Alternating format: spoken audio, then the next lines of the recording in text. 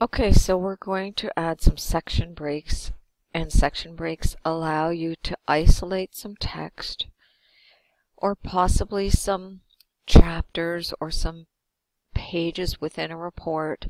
It lets you treat them differently than the text or pages around them. So we're going to click here at the beginning of this red paragraph and go to the Layout tab, click Breaks, Continuous Section Break. So you can see section breaks start here. I want the continuous one because I don't want it to move to a new page.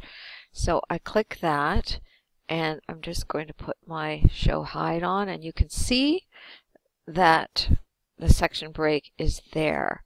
Now I'm going to click at the beginning of this paragraph, and this is what I don't find so intuitive, but that's how it's done. Section break continuous.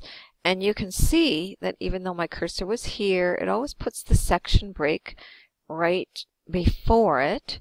And now if I put my cursor in here and I go to margins and custom margins, and I'm going to now make my left margin 2 and my right margin 2 inches.